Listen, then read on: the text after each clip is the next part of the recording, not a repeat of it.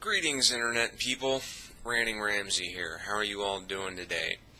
As you can see by the title, we are going to go ahead and go into a rant request. This one was given to me by one of my longtime watchers by the YouTube username of Metal Gear Gas. And he basically asked me what my opinions are on capital punishment. And I gotta be honest, at this point, I don't know how long this video is going to be, because this is actually kind of a really touchy issue with me.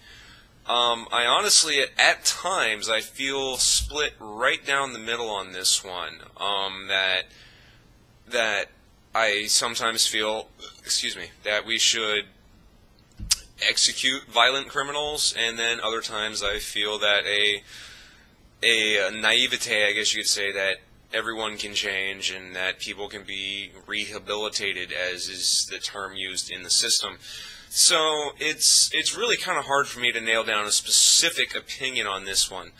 I will say that in the case of like mass murderers, serial killers, stuff like that, my overwhelming internal instinct is for a cleansing of the gene pool, which would advocate capital punishment.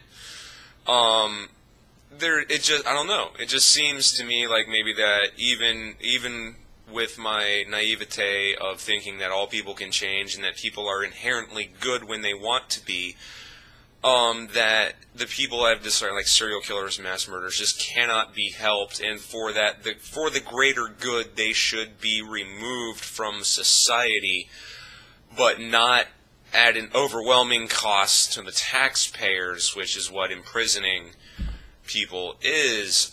So, yeah, execute those fuckers, I guess, because I don't want to pay for some mass murdering fuckstick to sit around and live comfortably with 3 meals a day. I mean, I know people who have been to prison will say prison is not living comfortably, but when it comes to comparison and perspective, getting 3 meals a day in a sheltered environment where you never have to worry about paying rent or any of that fucking bullshit in exchange for killing people seems kind of like they're winning in that scenario. I killed 14 people, and all you're going to do is make me sit in a tiny fucking room all day? You're going to feed me 3 times a day and make sure I get exercise if I want it? Sure. Sounds like a great idea to me. It almost seems to be that the perspective would be. So yeah, kill those fuckers. But then we get into the stickier wicket, I guess you could say, of the people, like someone who committed a murder. Only actually killed 1 person. Now, I understand that if that 1 person killed a family member of mine, or a beloved friend, or my wife, or something like that, that people would say, well, you'd want that person to die. Well, I can't honestly say that that would be my perspective, because I'm a vindictive son of a bitch, and I don't want you to die. I want you to suffer if you kill someone close to me. I don't want you to die. That's the easy way out.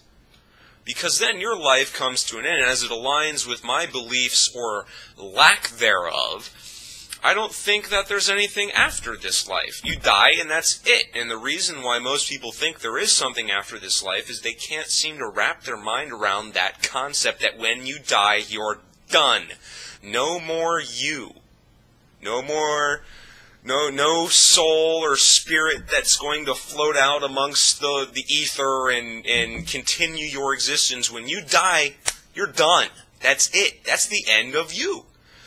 So that's how I feel. That's my perspective. I'm not trying to force that perspective on anyone. I'm just trying to offer some enlightenment as to why I feel the way I do on this particular subject.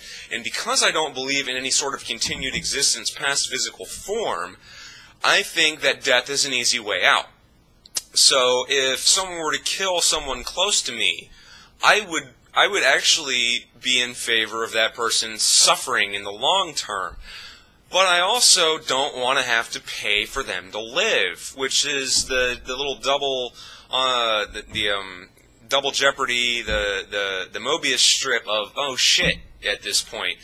is I want them to suffer, but if they're going to go ahead and suffer in prison, I'm going to have to, my taxes go to that. I'm paying for them to live. So, well, I don't want to do that. Fuck that. That's bullshit. So, you can see where I'm at on this type of issue is that there's the one side of me that says everybody can change and everybody's able to reform themselves if they really want to.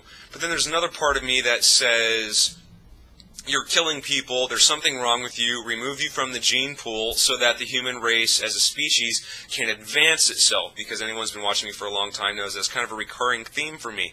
My goal in life is to see the human race advance in any way possible as it pertains to the coexistence of all.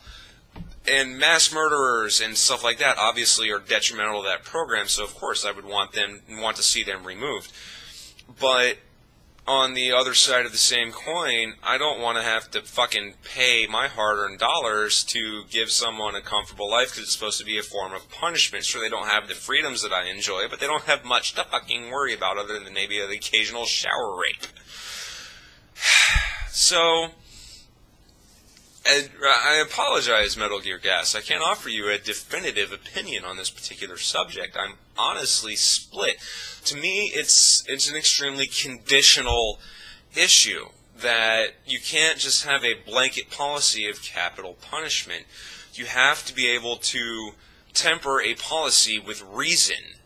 There has to be some line, like I said, some line of reason that says, under these conditions, we're going to kill you. Under these conditions, we may not. But then there's a set of unknown conditions where it depends. And, you know, at this point, we've got too many people in the country to have some sort of general consensus. So who do you put in charge of this kind of thing? Who can be trusted? No one, really, because everyone has some sort of personal agenda. Like me. My agenda is to see the human species advance. So you can infer what type of decisions I would make in that position from that stance, and as you could with anyone from their stance. So what the fuck do you do in this situation? I don't know. I have no clue. Obviously, kill the mass murderers. Sentence those motherfuckers to death. But I don't think otherwise there's any sort of blanket policy that should be applied because each situation is under a very special circumstance. And we need to, as a society, be able to look at that and evaluate that and apply law along those lines. At least that's my personal opinion. So there you go. There you have it. I'm RantingRamsay. That's what I have to say on that subject. That is all. Hey, did you get all that, man?